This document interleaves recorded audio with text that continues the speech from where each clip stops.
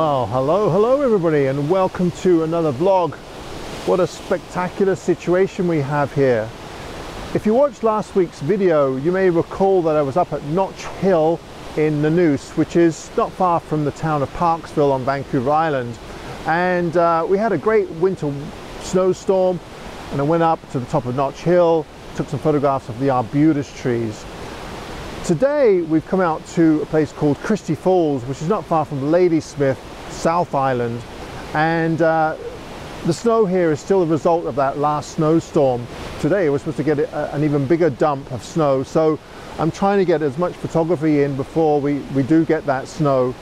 And I'd like to make a shout out to Mike McCumber, who through Instagram sent me some photographs of Christie Falls, and it kind of jogged my memory of perhaps a place to come and check out. I have been here before, but it was about 15 years ago and I haven't been back since. Now this waterfall here, it's okay, but right now with the ice it's really quite spectacular. But when the ice isn't here, I find it quite hard to photograph. Now the one section that I find really interesting to photograph is actually the creek over to my right that we'll go to after this. And what I'm going to concentrate with this waterfall and the creek is more detail shots, close-up shots of these little areas, especially where there's water coming through and then we have the ice surrounding it. I find that even though this looks spectacular, it doesn't really translate when you try to photograph the whole thing. So for me, it's just more interesting to photograph the details. And it's going to be the same over on the creek over here, where there's some really nice details of icicles and more water kind of surrounded by ice. All right, I think I found my first composition. And the funny thing is, it doesn't actually include any water. I am having a bit of a hard time finding a nice combination of the waterfall and the ice. Is either too much water with nice ice, but too much water, or not enough water. Doesn't really show up on the image. But I put on the 1:200, I'm able to zoom right in, and there's some really beautiful ice sculptures in here. They're kind of bulbous, but they've got icicles hanging from them, but they don't have much water going through them. But I just like it as a pattern shot. So that's what I'm going for here. And yeah, it's kind of a neat shot to start with.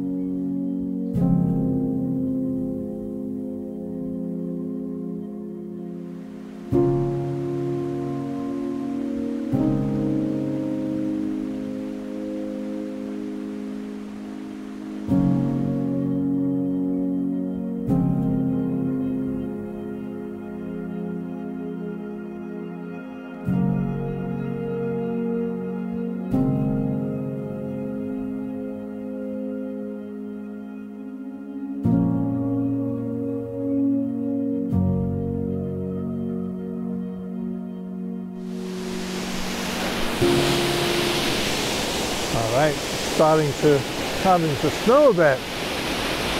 I tried to do a pano, which I think works okay, but one of the problems I'm having with this is that the black rock seems a bit jarring to me. The contrast between the white ice and that black rock doesn't quite sit well with me. Now it might be okay, it might be just you know, my thought process. So what I'm trying to concentrate on is still close-ups. I put on the 1:200, but I've also put a 1.4 teleconverter on, and I'm really zooming in to some of these bulbous pieces of ice with the water running around them. And that seems to be working quite well. The hardest part is getting the right shutter speed. 1/3 of a second seems pretty good. maybe 1/5 of a second. I don't know if that would make a huge difference, but it's nice to get just a little bit of detail in there. I think perhaps the other spot might be a bit easier to find compositions, so I'm just going to take a few more here and then head on over to the other side here, see what I can find over there.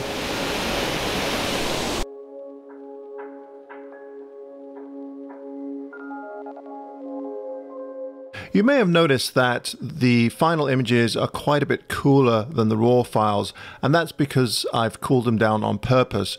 Usually when we see ice scenes like this, we usually associate those scenes with cooler colors like blue. If this was a warmer scene, then I would probably warm it up. But I found that the raw files were just a little bit too yellow or too neutral for my liking, so I cooled them down on purpose. I also opened up the shadows considerably. Not that there were a lot of shadows, but some of the darker areas, I've opened those up because I just felt that the contrast just made the images look too busy.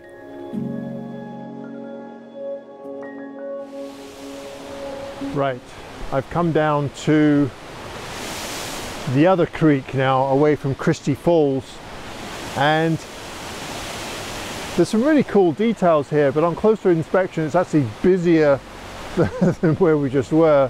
But there's one section that I really do like, and that's these icicles here. Really love those icicles. And there's one section in particular where there's these two rocks coming down, kind of bulbous, they droop down like this with the ice coming down, and that's what I'm going to concentrate on. I think that I'm probably going to go either with a square or 4x5, and I'm also doing some panos. The one thing that I have noticed though is that on your left side there's one icicle there that's quite a bit brighter than the other icicles, and that's something to keep an eye on. Because it's quite a bit brighter, I know that when I open that up in Lightroom or Photoshop, your eye is going to go directly towards that. So I'll probably have to really tone that one down and then brighten up the icicles in the middle to kind of make it a little bit more even. The reason why it's brighter is that it's further out from the cliff than the other icicles. But I really love that. Now as far as the waterfall goes, the waterfall is okay, but it seems to be streaming into one stream, so it's just a waterfall and then bits of ice around it, so it looks a little bit busy. If it was more even across the cliff, then I think that would probably work better. So like I said, I'm just going to concentrate on the icicles. I really love icicles, so just keep doing all kinds of compositions around those icicles, and I'm sure I could probably come up with something that's really quite interesting.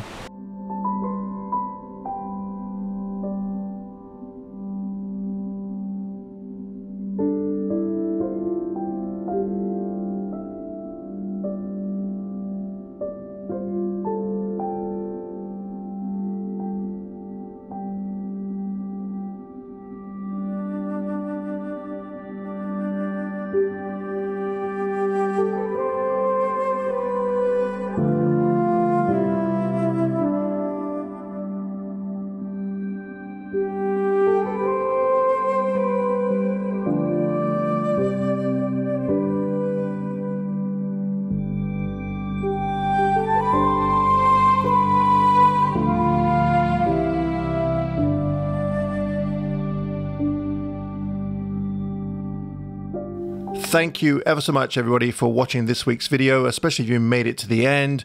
And also thank you to my new Patreon members. If you're interested in finding out some of the perks at Patreon, be sure to check out the link down below. Until next time, bye-bye.